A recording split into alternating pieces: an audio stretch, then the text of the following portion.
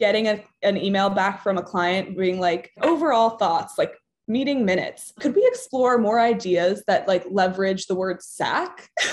Case of sack juice.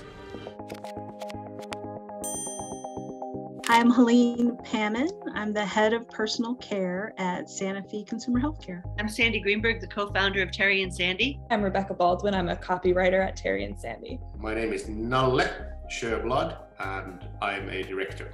Could you give us a little bit of a history on the brand itself? Gold Bond has been in the business of caring for skin since 1908. For decades, it had primarily been a regional brand. It came to the Santa Fe family through an acquisition of Chatham Consumer Healthcare in the mid-90s in 1996. More recent years, it had started to lose some relevancy, which very much accelerated during the pandemic quarantine. What we wanted was to make sure that we came back in a really strong way, and we wanted to be, more than just known as Shaq's brand or your grandfather's brand, but something that was really relevant and spoke to younger consumers. And we saw in the social landscape and a lot of the conversation about care under there that you can have a lot of fun and lean in, and that's something that we wanted to do with this campaign. When we won the business, the main assignment was actually for Gold Bond lotions, not Gold Bond powders. So we did a big campaign for lotions that's called Champion Your Skin that's been really effective. Our most recent assignment for powders came about because the clients came to us and said, we need to grow the category. We need to make today's men understand that powder plays a role in their grooming. They were neglecting their nethers, is what I would say. Yeah. The first line of the brief was damp, stanky feet and groin wetness, aka swamp ass / swamp crotch, odor and itch can be a real bitch. So that was the first line of like the professional briefing document. So via Zoom, my partner and I just looked at each other and we're like, it's on. When we presented the campaign, we had our 215s going on TV, which were basketball and cheesemonger. And then we had this other piece called Euphemisms, which was just an incredible long shot. Boggy, bearded, bagpipes. The writer and art director were bantering back and forth on their phones. So like Rebecca would send Christian something that said like moist marbles, and he'd write back. Moist moneymaker. And she'd write back. Between the thighs, slip and slide. And then he'd write back. 2 wet mice in a warm sock. This idea of like two guys going back and forth, we thought that it was so unlikely that any client would ever let us make it. We thought they'd literally look at us like we were out of our minds, but they didn't. They thought it was really funny. And then Helene showed it to her son, I think, who's 16 or 17, and he thought it was really funny. And then ran it by my husband.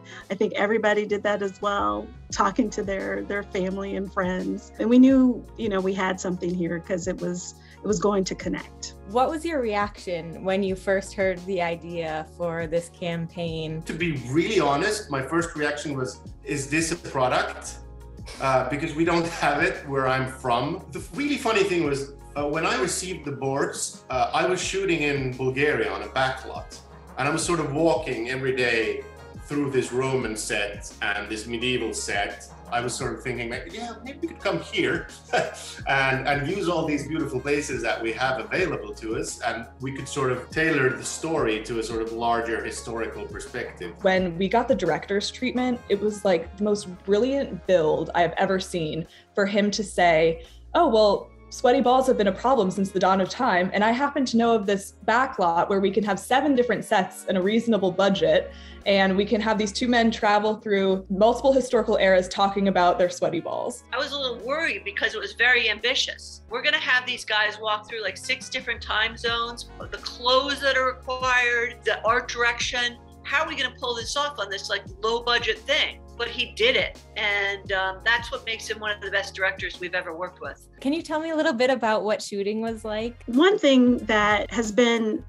top of mind as, kind of like the client side is making sure that we get as much efficiency and productivity out of our production shoot. So we bundled production. We did 2 campaigns for the same sort of client. There was Gold Bond and then there was Aspercream. I don't know if you've seen the campaign for Aspercream, but it's Kick Pain in the Aspercream. And it's very cinematic, very Hollywood. And Nale brought an incredible filmic look to both of these projects that are extremely different from each other. If you look at the 2 ads, you could see the Aspercream ad has the Coliseum, and we kind of open on our euphemism spots in that same Coliseum. Because I was already there, I got to help out on the shoot day, which was great because I got like this exposure to 2 different campaigns and productions, like kind of for the price of one. It didn't feel as impacted by the pandemic as other shoots I've done because I was there, both creative directors were there, and the director was there. But the account team, the client, and my partner were all remote.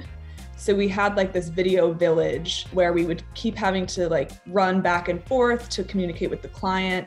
And I wanted to be communicating with Christian and make sure his like thoughts were being incorporated. Having the creatives on set with me and really collaborating with them on, like lines, writing alternative lines and like really trying to find the right mix was essential to all of the films. Roughly how many euphemisms for sweaty balls do you think you've had written down? The way we were doing it was Google Slides, 3 columns of like point size 8 font. And we had at least 10 pages of those lists. I just had a laptop and we were all like popcorning these lines and I just wrote them all down and we had pages and pages and some were so inappropriate and like some made no sense at all, but it was just really fun. Rebecca did most of the writing and Rebecca had most of the worst euphemisms you could ever imagine. I think other people had really inappropriate ones too. I don't think it was just me. My favorite line of the whole spot is Houston, we found water on these planets, which I did not write. That was Christian. He had the best line in my opinion. Houston, we found water on these planets. What's it been like to watch the response to the ad? I haven't met anyone that doesn't love these spots. They tread a delicate balance between being rude and crude and being funny. People think it's funny and I'm glad people think it's funny and not disgusting. I'm sure some people think it's disgusting, but I'm glad the overall response has been laughter instead of horror. From a company's perspective, when you rally like your folks working in the plants, your team, they're like kind of proud, and a lot of our internal employees along with their friends and family would reach out to them about seeing the spot and having a good laugh.